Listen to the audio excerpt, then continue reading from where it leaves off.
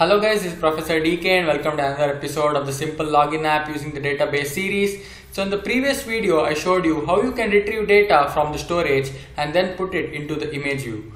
If you haven't watched that, make sure you watch that and then come back to this video, because in today's video whatever coding that we do will be similar to the coding that we have done in the previous two videos. Alright, so in today's videos I'll be showing you how you can update the data on the storage, more specifically about how you can update the image which was there in your profile on storage. Alright, so before we actually get into that, so I would like to address an issue which some of you have noticed. So after the last video when we had implemented the storage functionality, so the logout functionality wasn't working. Okay, so whenever you clicked on logout, the app used to crash and then you had to restart the app. So firstly I'll enter my credentials. So I'd entered duncan@gmail.com in the previous video and the password was 12345678. I'm going to click on login, and then once I click on logout, you see that I get this error saying login demo has stopped. Alright, so that used to happen for some reason, and for those of you who didn't notice that, so I'll just take a couple of minutes to explain how you can understand if there's a bug and how you can debug it and what is the next course of action. Okay, so suppose if I spot a bug, so what is my next course of action? So I'll quickly tell you about how I go about with this process.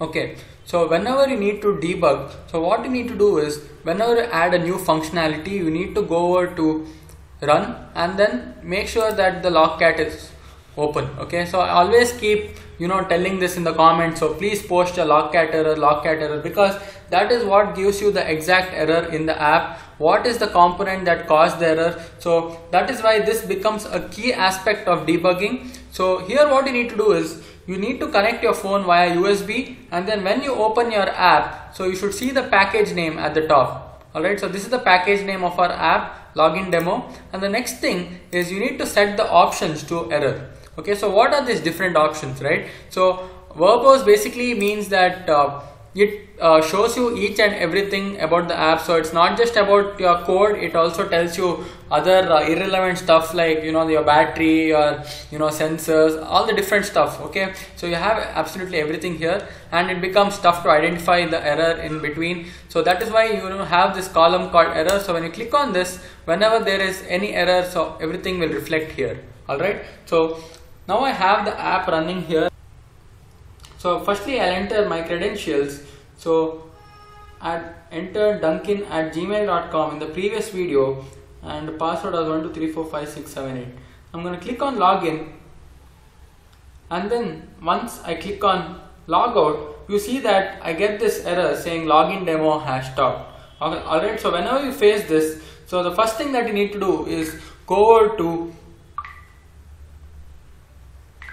to your logcat, and then when the app stopped, so you should see this. Okay, so when the app stopped, I got this fatal exception, and here it will tell you the exact reason why the app crashed.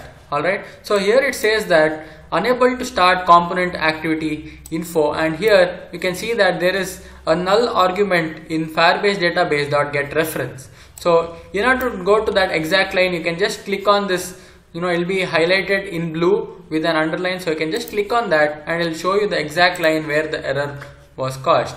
Okay, so here it says that Firebase database.getReference, and whenever I pass this, so it is getting a null object here, and that is why the app is crashing. So why is this happening? Okay, so Firebase or.getID is basically used to identify which user has logged in, right? So when I log in into the app, so the UID is there, but then why is it crashing even though it is there, right? Why is it showing null? Okay, so after some analysis, I just found out that when you go over to second activity.java, so here I have the switch case. So in the switch case, based on the different menu clicks, I load the different activities, right? So what is happening is when I click on logout, so the logout functionality gets executed, wherein the Firebase auth.signout function, when this gets executed, the UID becomes null. Okay, obviously because the user has now logged out, so that is why there is no user. And since this is a switch case with no break functionality, I just forgot to add in breaks, and that is why it continued to execute the next function, which was start activity, and then it started profile activity wherein the user was not present, and that is why the UID is null. Okay, so I hope this makes sense. If it's a lot for you, just forget it. You can just jump to the coding aspect, the next part. Alright, but this is how you should learn. Okay, why the mistakes happen? Because there is some flow, there is some coding syntax that you need to follow, or else everything might go wrong. Okay, so this is a simple mistake and you won't even be thinking, you might wonder there is something else, but then these are the smallest of mistakes you can make and which can affect your app greatly. Okay, so make sure you don't make these silly mistakes. So make sure you add in the breaks here, and then you can just go ahead and run the app and everything will work exactly fine. Alright, so this is why the app was crashing whenever you click logout. So I hope you all got it. Okay, so let me just close this. Okay, so for this video we'll be needing only these three activities: the registration activity, profile activity, and the update profile. So you can go ahead and close all the other activities. So go to update profile.java, and here you need to add in a couple of code. So firstly you need to add the functionality on the profile pic, right? So if you go over to the layout of update profile, so if you go over and click on activity update profile, so we have not added any functionality to this image view, right? So the ID of this image view is IV profile update, and we have not created any variable here for that. So let's just go ahead and create the variable for that. So image view, and I'll just call this as update profile pic maybe. Alright, and let's quickly give this an ID. Find view by ID r.id.iv profile update. Okay, so what happens when you click on this update profile pic? So it should ask you to update your image, right? So again you need to add in the same functionality that you added in registration activity. So you can just go over and copy some code. So firstly you need to copy from the variable pic image. So you need to copy from here until the end of on activity result, okay, before the on create. So just copy that and you can just paste it in update profile. So before on create, so you can just paste it here, and here obviously this will show user profile pic in red because that is not the widget, that's not the variable that we have created for the profile pic. So I'm just gonna put the name that we have defined. So update profile pic dot set image bitmap, and this is gonna basically allow you to pick the image from your gallery. And one more thing that you need to do is, so whenever you click on update profile button from profile activity, so firstly the update profile layout should show whatever is already present, and then when you click on it, it is gonna allow you to choose any other image. Okay, so that's how it will work. So that is why you need to also display the image which already exists. So for that you can again go over to profile activity.java and then copy code from there. Alright, so firstly you'll need to copy this line from here. So storage reference dot get reference, you need to get the reference to that child, and then you need to load it using Picasso. So I'm just gonna copy this, and obviously we are gonna get some errors because we have not defined some variables. So where do we paste this, right? So you need to paste this inside on create. So make sure you are inside on create. So I'm just gonna paste it before save maybe. Okay, so I'm gonna paste it here, and it's gonna throw some error because the variables haven't been declared. So Firebase auth I guess wasn't present, so Firebase storage isn't present. So I'm just gonna copy Firebase storage dot get instance, and I'm gonna paste it here after the Firebase database get instance method. Okay, and also you need to declare the global variable for that. So I need to go to the top here, copy this,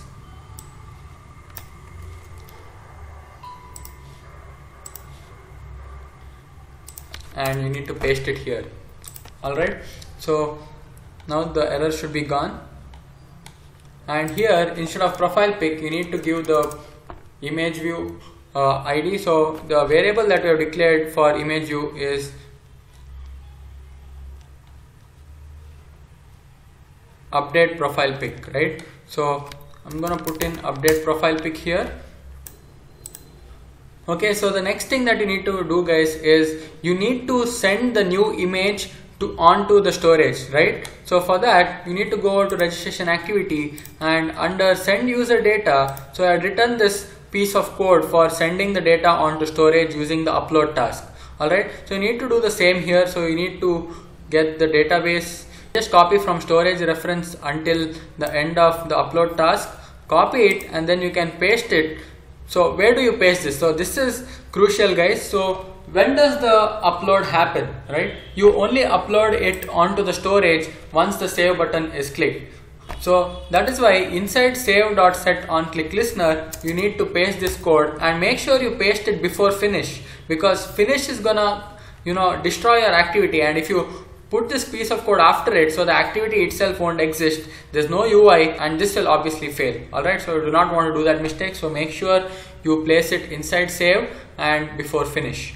So here it will obviously throw an error because storage reference is not defined, right?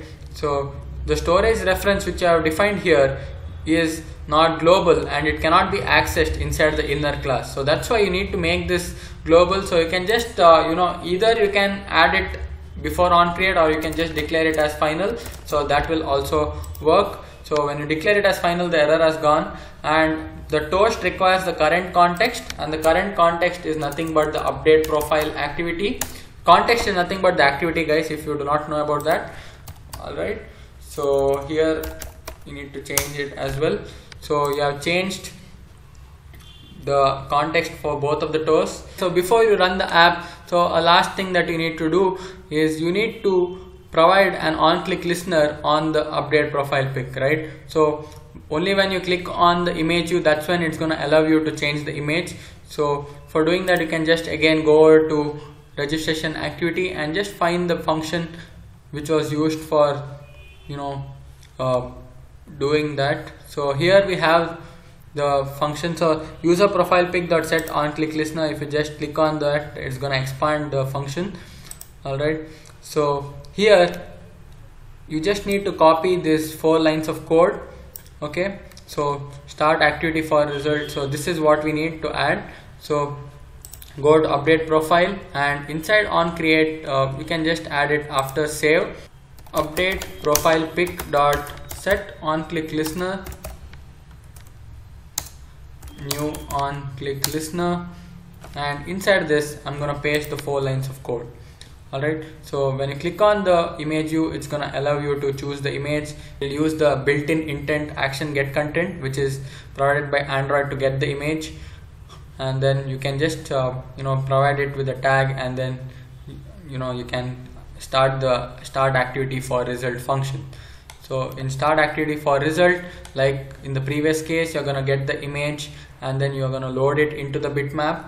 And as I mentioned in the previous video, so image caching is one aspect that you should consider in your app, because each time making a call and downloading the image, it might take some time. So that is why it's better to cache images onto your local system. I thought I'll implement that in this video itself, but then it's actually a complex process, I can say, because not in terms of coding, the number of lines are actually less, but then to explain it in a way that you can understand, it will need some time. So that's why I'm thinking of putting it into a next video dedicated to that. Alright, so you can find that video next week maybe. So now I think we are done with today's video, so you can just go ahead and run the app. Okay guys, so I have the app running here. So I recommend that you delete all the data on Firebase and then create a new user and do everything from the scratch. Okay, so that way if you have added anything here and there, everything will reflect in your app. Alright, so I'm just gonna directly enter my credentials and not gonna create a new user. So I'm gonna use the previous one. So duncan@gmail.com 1234567 is the password, because the only change I have done will reflect in update profile. Alright, so I'm going to click on login, and here's my second activity, and I'm going to click on profile. So this is going to display a picture of mine with other details. Now I'm going to click on edit, wherein I've added the functionality, right? So I'm going to click on the image, and it's going to do everything that we have done in the last two videos. Okay, so it will allow you to choose an image. So I'm going to click on my file manager, and then it's going to allow you to choose an image. So I'm going to quickly go over to pictures, and I'm going to go to Instagram pictures and maybe select an image of mine. So if you want to follow me there, you can do that as well. The link is in the description below, and I'm going to add my new image, and it's going to reflect here, and then I'm going to click on save. Alright, so the image won't load here right away, because as you can see, the upload successful toast came right now, right? So you need to go back, and then you'll need to click on profile. So this is like refresh. So when the activity is gonna load again, and that's how the image has changed. So this is one way, but this is not convenient, right? You need to go back and come. So that is why you have the option of swipe refresh layouts in app, wherein you just swipe down, and then it's gonna show an swipe refresh button, and which will load the activity again for you. Okay, so that's an exercise which you could do.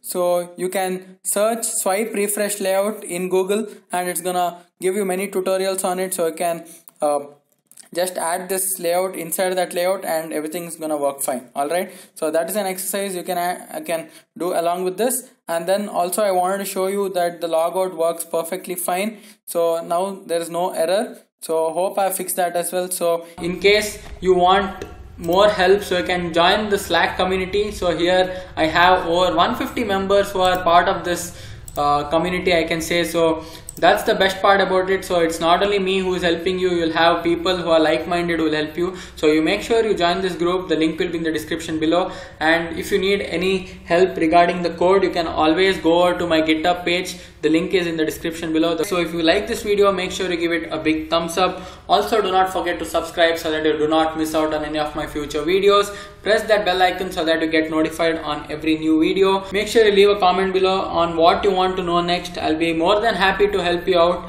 And also, if you face any errors, so make sure you put in there. So thank you guys for watching. Until the next video, happy learning.